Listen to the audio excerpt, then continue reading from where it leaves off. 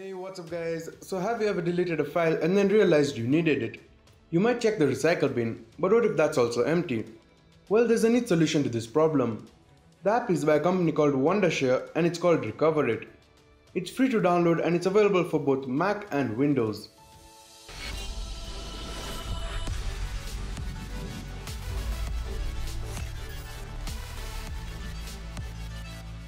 Opening it up, you get presented with 8 different recovery options.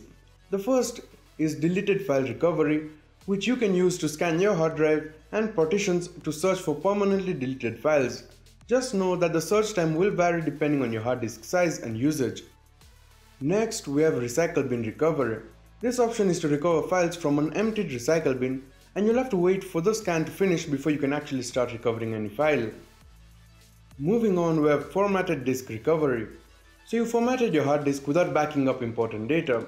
Well, you can use this option to recover parts of your data. Not everything can be recovered, but you'll get some of it back.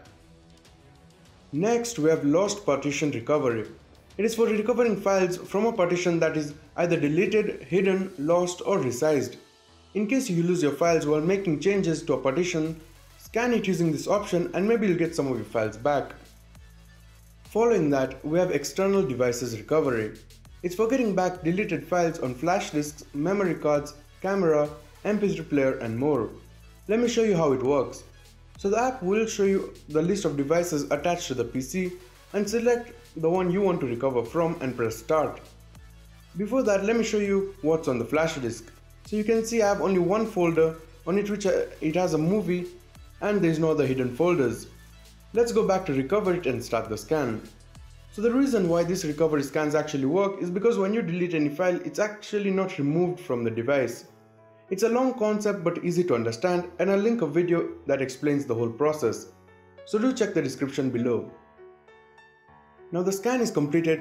You can see that there is one folder and 3 files showed up. 2 Rick and Morty episodes and another video file. You can see the size and their last modified date. Double-clicking the folder reveals even more images, videos and music.